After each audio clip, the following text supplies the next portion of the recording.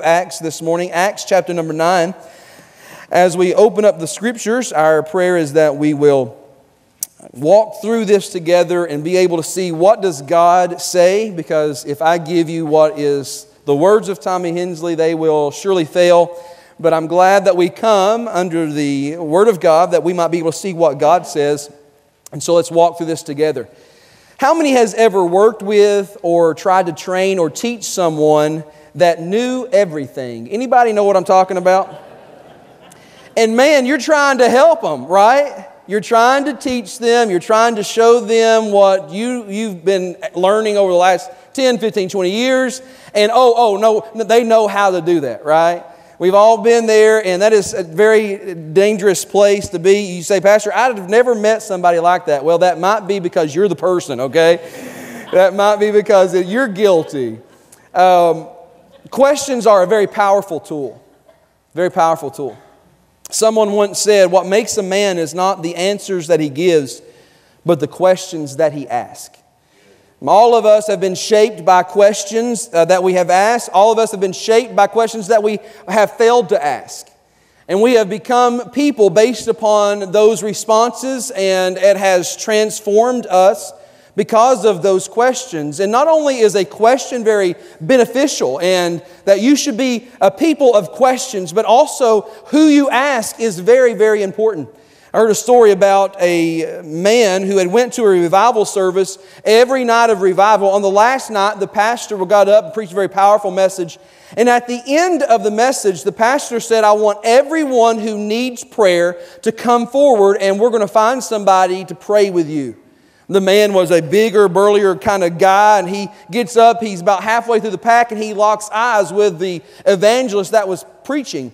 The evangelist thought to himself, I'm going to pray with that person. So he was giving these people out at the altar to help pray with them, and he said to himself, the evangelist said, I'm going to pray with that man.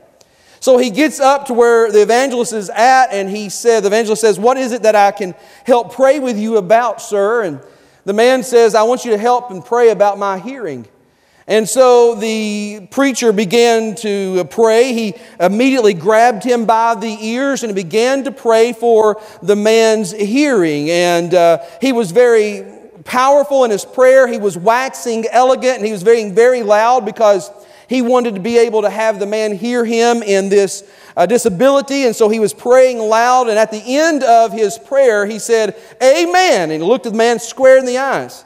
And he said to him, Sir, how's your hearing now? And he said, Oh, it's not until next Wednesday. Okay. So, who you ask is a very critical point on if you receive help or not, okay? And in our text this morning, we have came to a man who has some very pressing questions. His name is Saul. You will know him as the Apostle Paul. One that you can relate to, and you hear yourself in his writings. One that you love, but this was before all of that happened. Acts chapter number 9, his name actually isn't Paul, and he's not an apostle. At this time, his name is Saul, and he is a persecutor of the church. Everything that would be happening here at this point in his life, he was trying to get rid of that and purge the world of Christianity.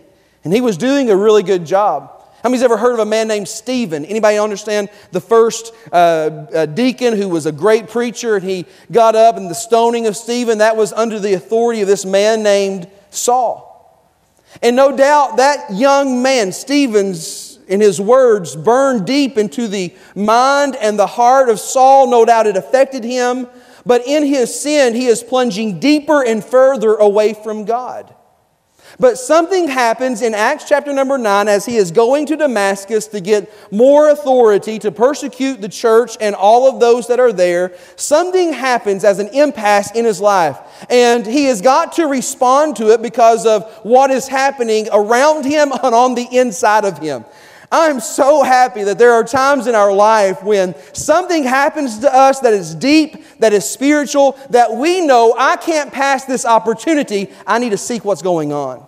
And that's where Saul is at. And what happens is what this experience we're about to read makes his heart ponder two questions.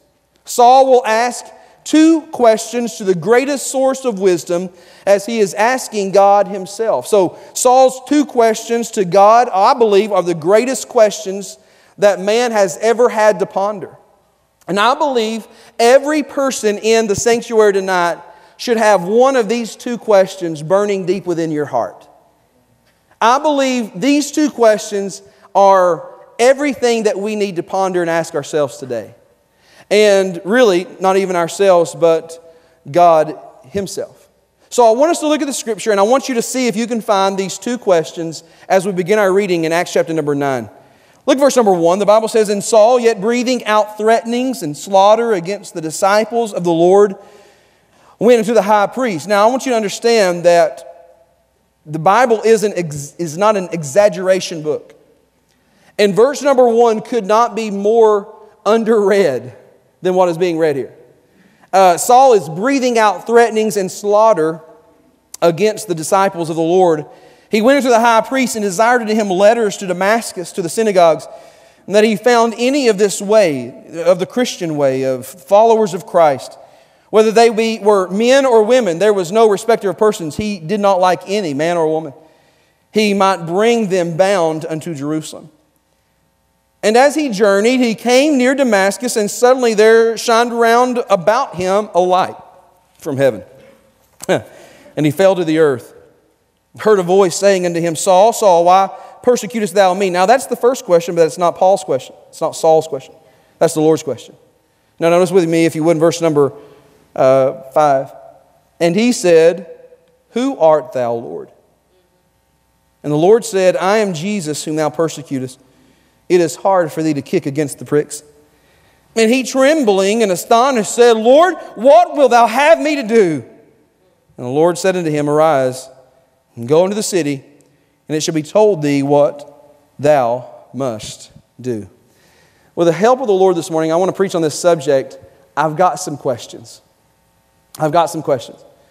I believe every one of us have questions burning in our heart. Some questions are horizontal, and some questions are vertical. But I believe if we could boil all the great questions down, it would be these two basic questions that Paul asked the Lord that day. And so I want us to look at this truth. I've got some questions. Let's pray and ask God's blessings on the service. Lord, it is a blessing and an honor to be in your house with your people. God, I'm thankful for all of those that have come this way today, Lord, providentially, I believe, because we need to hear a word from you. God, we want to be able to come into a house where there is love, where there is a spirit of unity and family and peace. God, but we also want to feel the truth of God as it's presented to us. So, Lord, I believe that most of us have come into a warm environment and greeted with family and friends. But, Lord, I pray that as the Word of God would be presented, that truth would fall upon our hearts and our lives, and God, may our lives be changed. Lord, I believe that if you came at this very moment, there would be one person go and then the next person would be left because they're not prepared for eternity. So, Lord, I pray that you would help us see these questions, and then in application apply them to our heart and to our life, God, today. For it's in the name of Jesus that we pray. Amen. I believe these are the two greatest questions that man could ever ask, and the greatest source to ever ask them would be God himself, the Word of God, where we find the authority of our life, our faith, and our practice. And so when we come to this portion of Scripture, the second question that Paul will ask is found in verse number 6. Would you notice what he says in verse number 6? Here's the question. "And he, trembled, astonished, said, Lord, what will thou have me to do?" Isn't that a wonderful question? What an amazing question that is. Lord, what is it that you want from my life?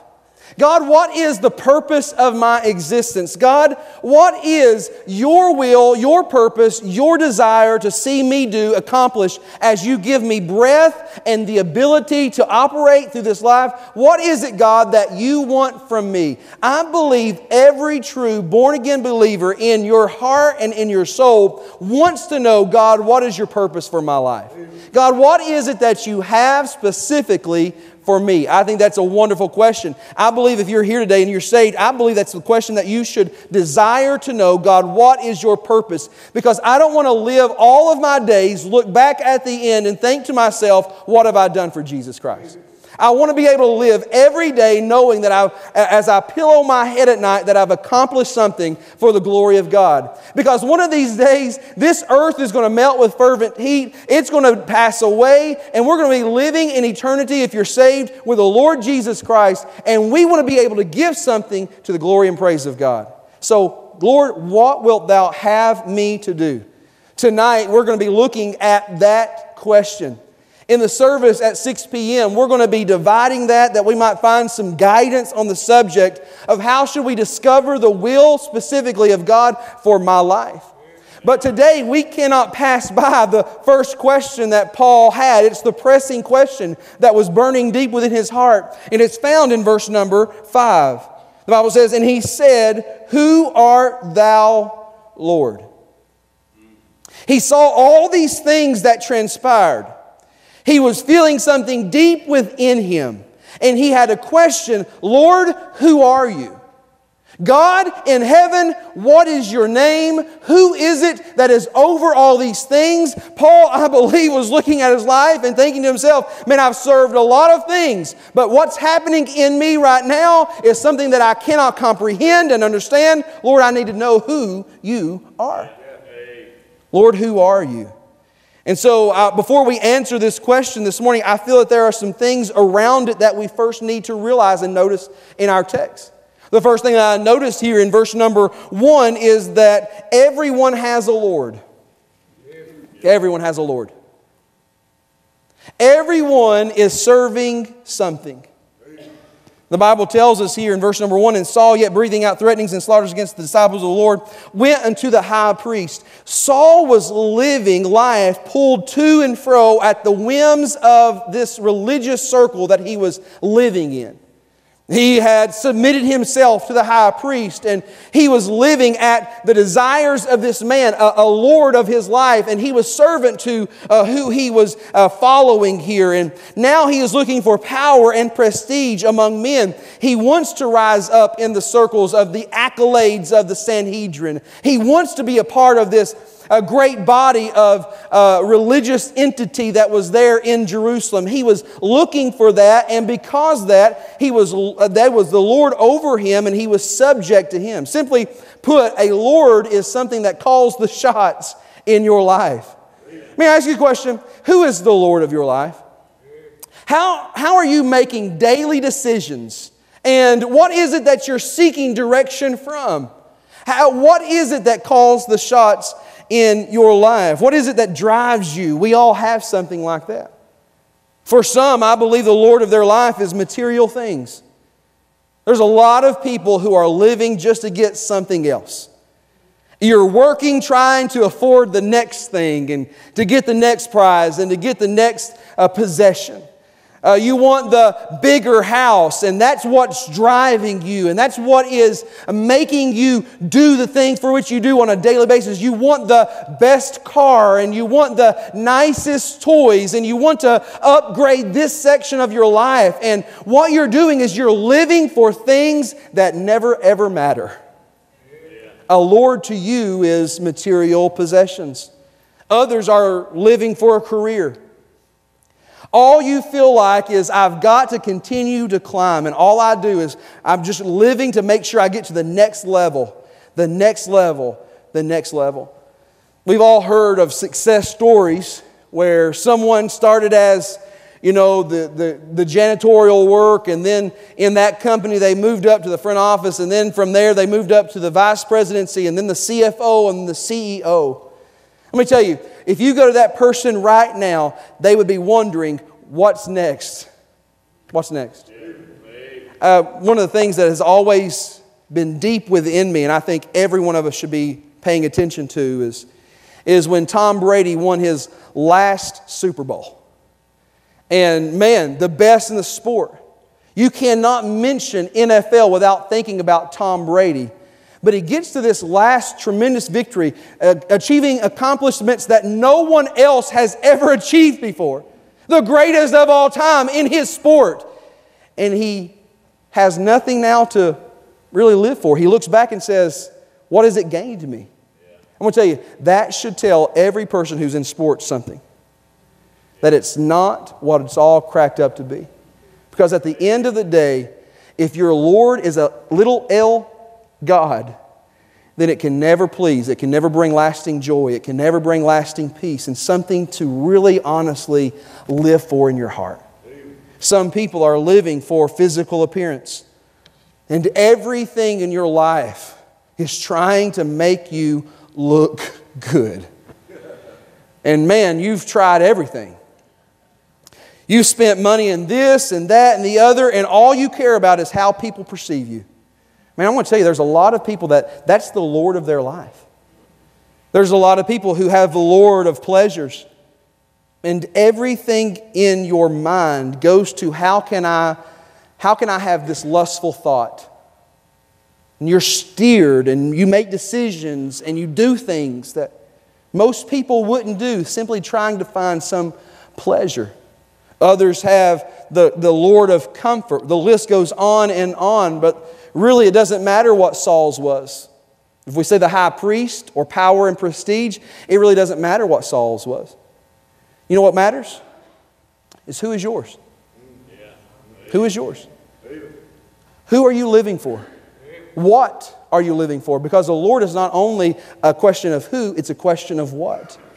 What is it that drives you? And let me say, if it's anything besides Jesus, you're going to look back one day and regret everything that you've done. Because it just doesn't have lasting purpose. Jesus will help you live for something that matters. For Him and others, I love the acronym of joy. Jesus first, others second, and ourselves somewhere after those things. That is thing called joy. So everyone has a Lord. And then I want you to notice also in our text that He was shown a great light. So He had a Lord, but then He saw a light. Look at verse number 3. And he journeyed, and as he journeyed, he came near Damascus, and suddenly there shined round about him a light from heaven. Somebody say amen from a light from heaven. Something got his attention. How many has ever been pulled over? Anybody ever been pulled over? Let me see it real high. And this is, honesty here. Okay, very good. I could go through the list of things and reasons why you have been pulled over. How many's been pulled over this week? Now the truth really comes out, right? On Thursday, we had Miss Sandy Pfeiffer, who had surgery in Carmel area. It was at 5:30. I got up and was able to be with her and had a great time with her. We prayed, met with the family, spoke with them for some time, and then I left. I was going to Miss Martha's house. Miss Martha, you did not know this, but I got pulled over before I got to your house. And I was coming through New Palestine, and they're doing construction in New Pal. How many knows that there's construction in New Pal, right? Okay. There's construction in New Pal, if you didn't know that. And I think the speed limit has changed. I think I was going 35. I think it might be 10. I'm not 100% sure. But my mind wasn't there, because usually when I drive, for however God gets me there safely, I just arrive and I'm like, oh, I'm here. Because my mind's not on what I'm doing. And but I was lost in my thoughts, and I was, singing something loud on the stereo, and I was driving my car, and guess what? I saw a great light. Red and blue in the rear view, right? And the first thing I thought to myself was, I bet I can outrun him and get away from this. No, it's not. Okay, we got a lot of police officers here. That was not my first thought. My first thought, which you need to have this, is how quick can I get over and talk with this person, okay? And talk to this officer, and we're thankful for what they do. So I pulled over, and I rolled down my window, and I'm starting to talk to myself, right? Do you talk to yourself? Like, no, and then you imagine what he says, and you know. And so he came up to the window and I said, hi! Okay. Because I speak louder and higher pitch when I'm nervous, and so I'm not nervous right now, so I'm going to... So I was talking with him, and he says, this car is owner of this car is Bethel Baptist Church. And I said, yeah. I said, yeah. Yeah, it is. It is. He said, what do you do? I said, I'm the janitor. Janitor. No. He says, yeah. I said, yes, sir, it is. And he says, what do you do there? I said, I'm the pastor. Yeah. And he said, oh, you're the pastor? He says, I pulled over lawyers and I pulled over doctors and nurses, but I've never pulled over a preacher. And I said, congratulations. Oh, man, congratulations. And he was very kind, very courteous. And he simply told me, he said, sir, you probably got a lot of things on your mind, but I'm going to ask you as we're going through this section of New Pal, make sure that you obey the speed limit because we got a lot of people working. I totally understood it. I was ready to pay a fine if need be because I understood that the laws and I had transgressed those laws. But do you realize that there is a great light that shines from heaven that also tells us that we have transgressed the laws of God? You're not the only one guilty. I'm guilty. Person beside you is guilty. And praise God that in our guilt and in our shame, there is a faithful one who comes to us to show us the light of God. The Bible tells us in John chapter number 1, verse number 9, that Jesus is the light of God, which lighteth every man that cometh into the world. The light of God that shines to show us our darkness, to show us and to reveal our transgressions. And the sad thing about it is, many have thought to themselves when they see the light, when they finally experience a moving of the Holy Ghost of God, they don't quite understand it. They're a little nervous and they hold the seat in front of them and they say, I can outrun him. I can get away from this. And I'm going to tell you, you're going to live a miserable life. How many the first time you realized that you were a sinner and the light came on, you tried to outrun the Lord? Anybody ever? How many has ever been there, right? That's a miserable, miserable life. You know what you need to do? Pull on over and say, yes, sir. Who art thou, Lord? We find here that we notice that everyone has a Lord. We notice that we see everyone has a great light. Jesus is the light that lighteth every man that cometh into the world. And then I want you to notice that he heard a voice. He heard a voice. Do you remember in the Bible, the Old Testament, there was a man named Eli? Eli had a job. Anybody remember the job of Eli? What was his position? Anybody remember? He was the high priest. Yes, the high priest. And he had the temple that was there at Shiloh. And we understand his boys were scoundrels.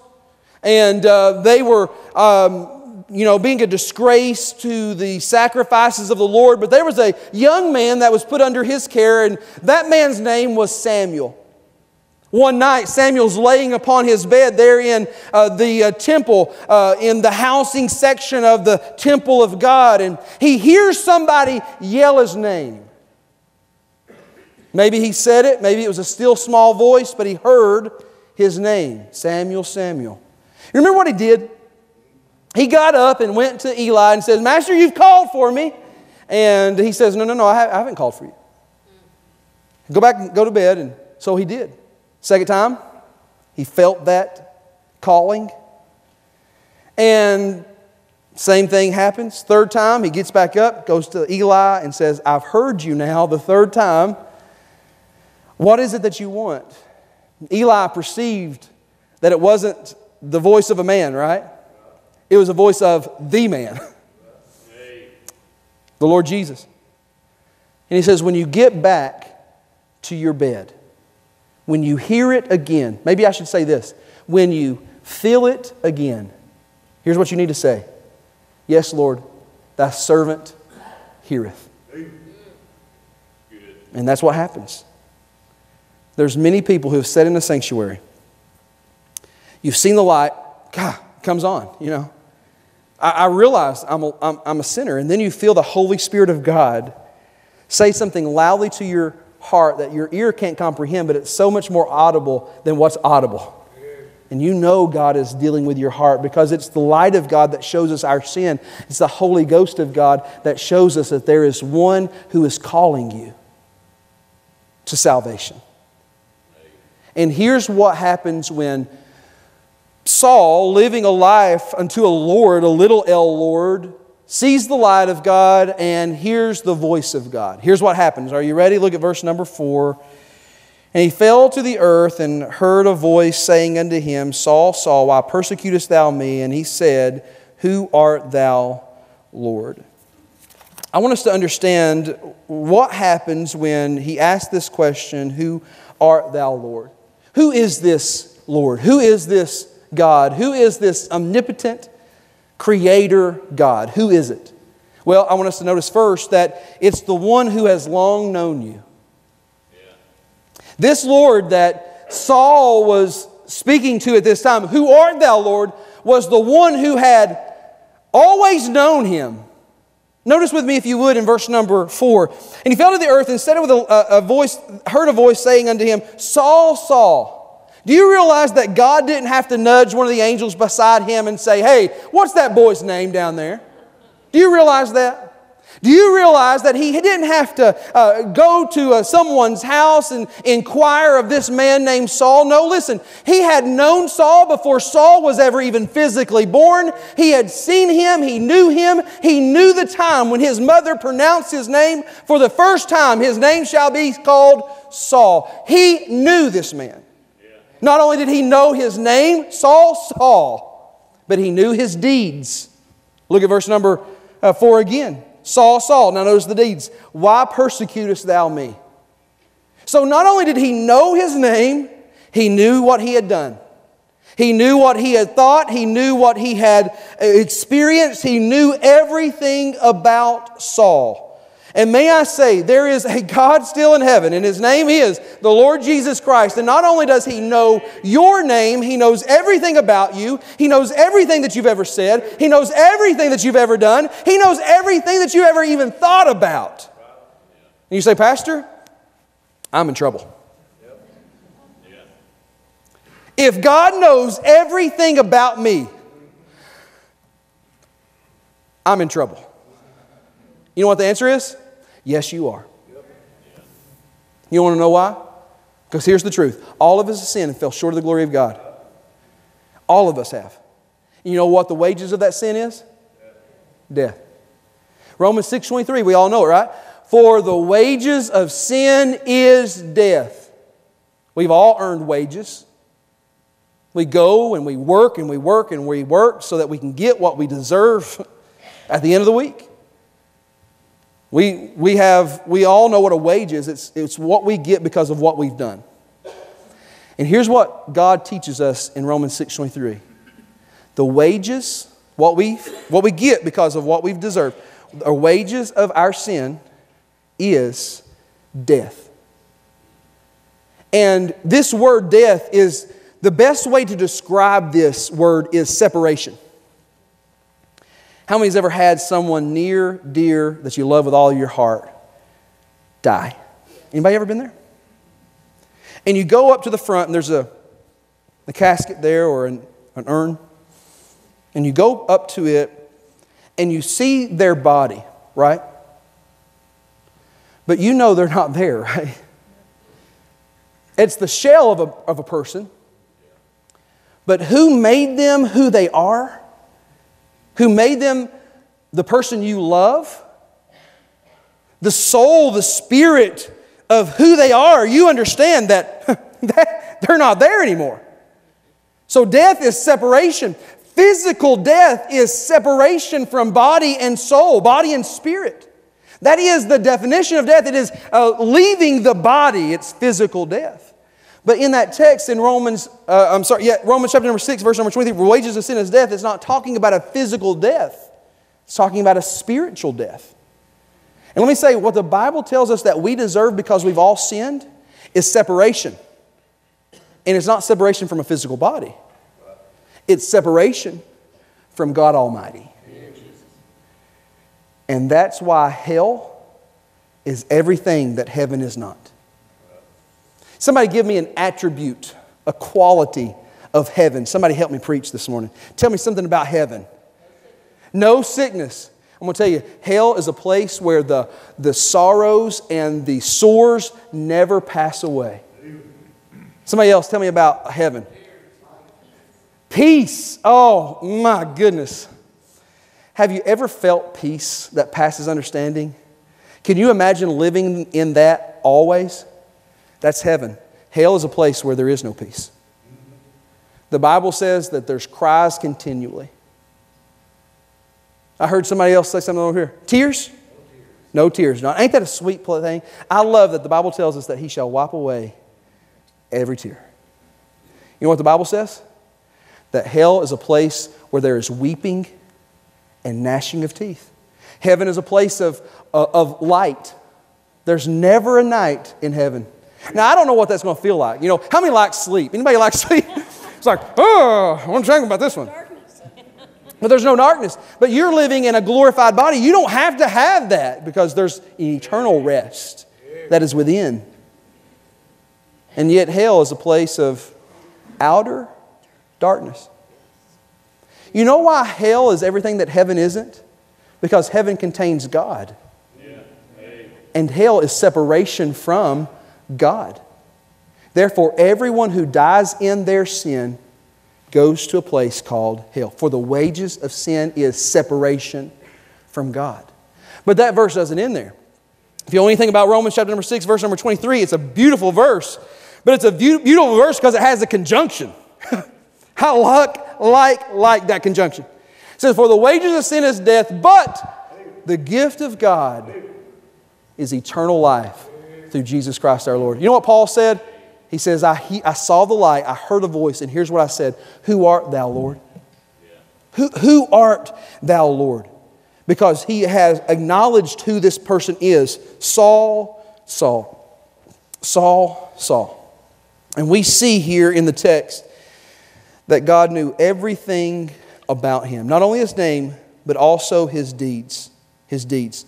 The Bible tells us in 1 John chapter number 2, verse number 9, that He, Jesus, is the propitiation for our sins. But not for our sins only, but the sins of the whole world. Jesus died to pay the debt of all man's sins, that whosoever shall call upon the name of the Lord shall be saved. Listen, He's a God that knows everything about you.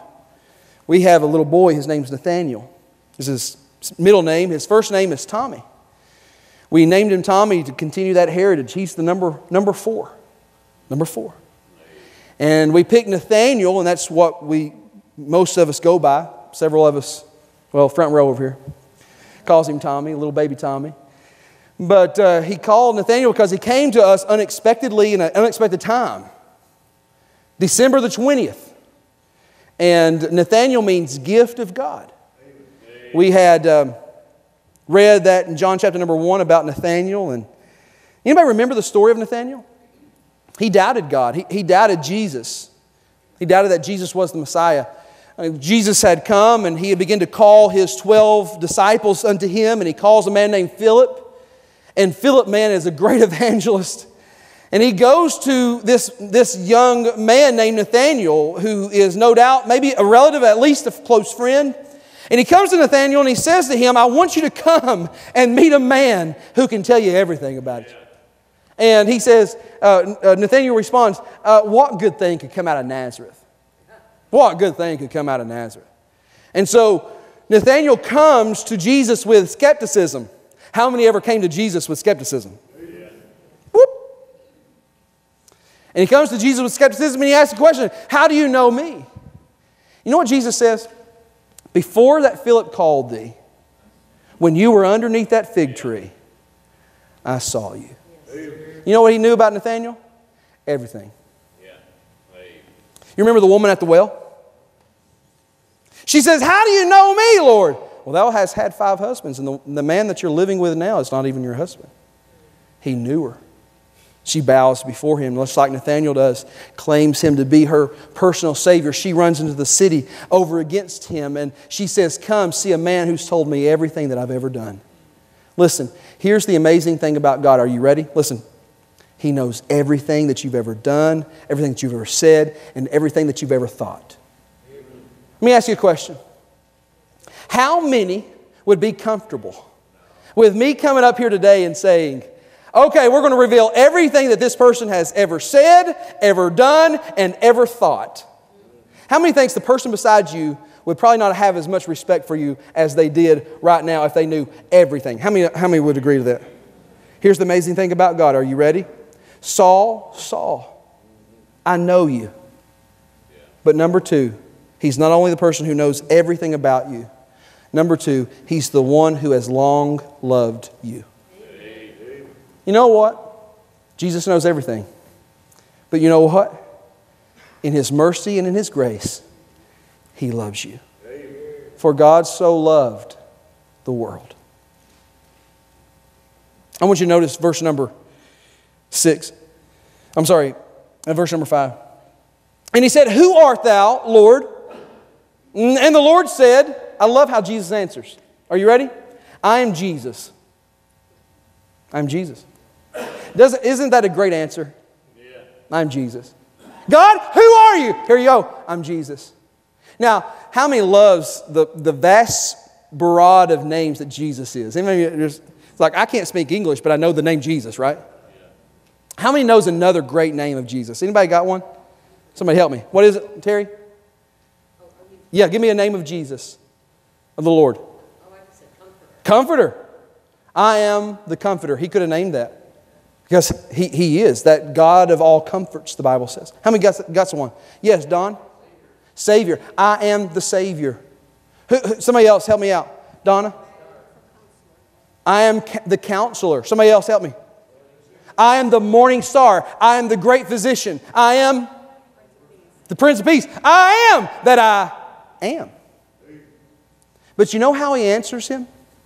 Are you ready? I am Jesus. Say, Pastor, what does that say? That tells this man, this religious but lost man, who had been living in this religious facade of being right with God, that hated Jesus. You want to know why they hated Jesus? Because He ate with who? Publicans and sinners. They hated Him. You want to know why? They hated Jesus because Jesus loved people. Yeah. Oh, man. Jesus, remember Simon the Pharisee has Jesus over at his house and they're having a meal together, and a woman comes in, breaks her alabaster box, pours her tears upon him, wipes his feet with her hairs, and Simon said if he knew the woman that person was, he wouldn't let her do it. Oh, Jesus knew everything about her. Yeah. But He loved her. And they hated it. Why? Because Jesus is love. Jesus is love.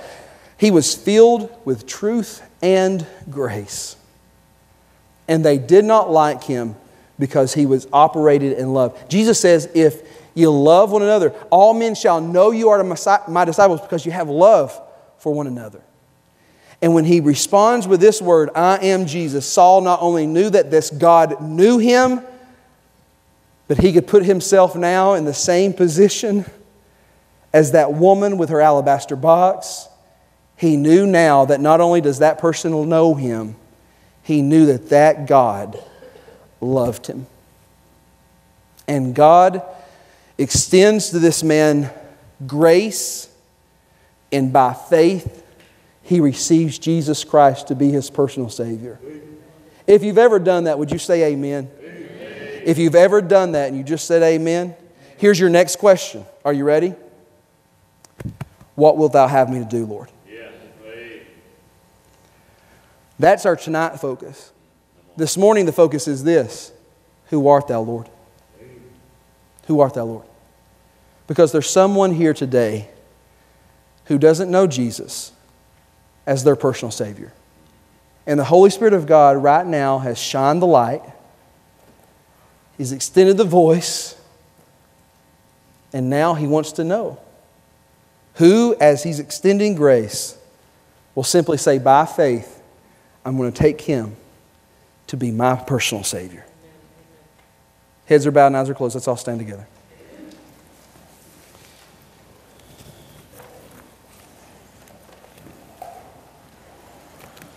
John chapter number 3, we all know 3:16.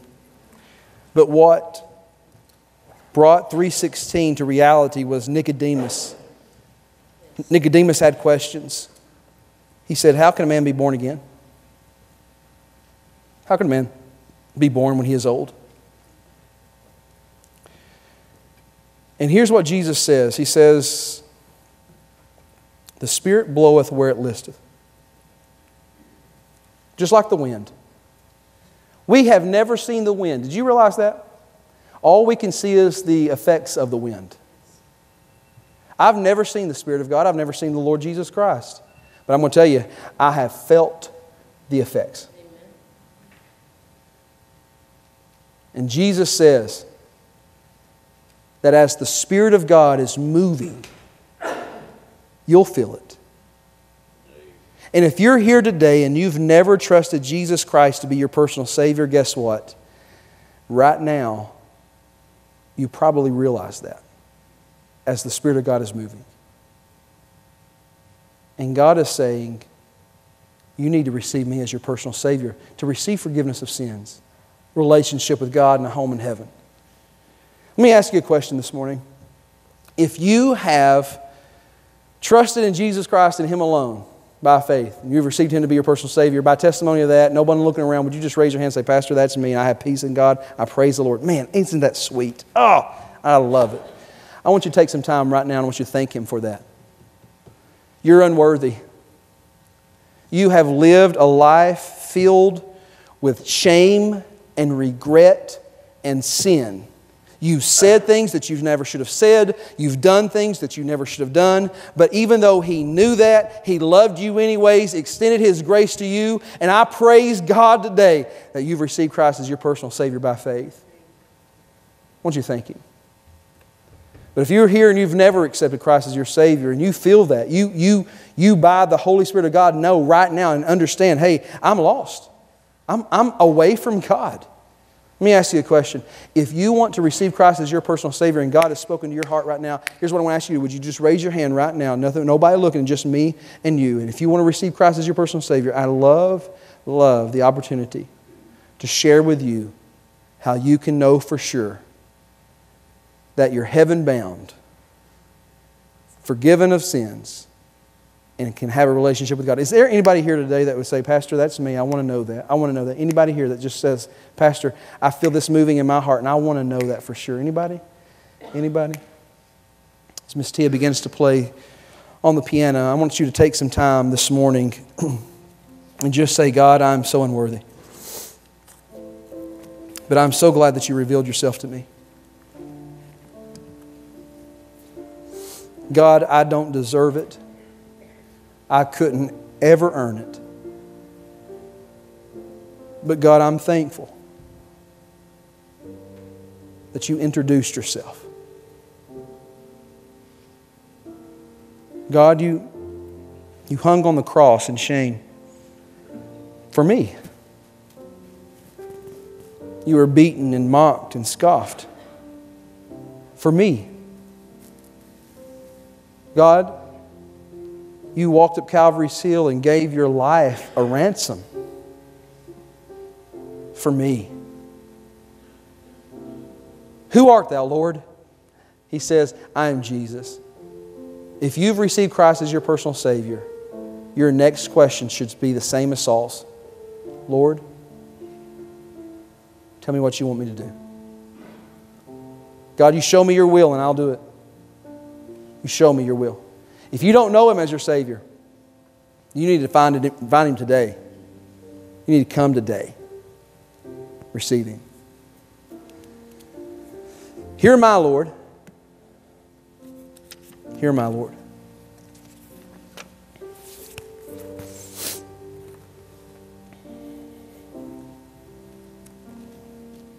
Lord, we love you, and God, we're so thankful for this time to simply walk through your word and see what you have for us. God, we have come with a desire to hear from you, and I believe with all of my heart we've heard. God, there is no doubt someone in this service today that is away from you. It's never been saved.